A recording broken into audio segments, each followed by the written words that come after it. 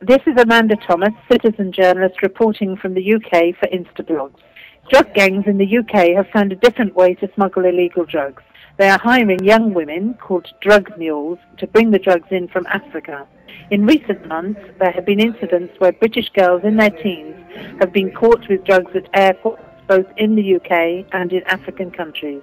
It is generally acknowledged that young women have been groomed as smugglers and are lured into this illegal activity with promises of holidays, expensive meals, clothes and jewellery. Drug gangs make all the arrangements, and often the girls are asked to travel with a package without being told what it contains.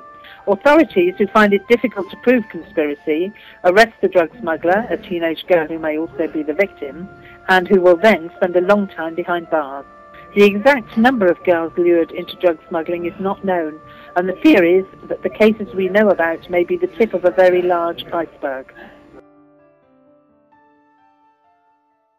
If you want your voice to be heard by millions, let Instablogs be your choice.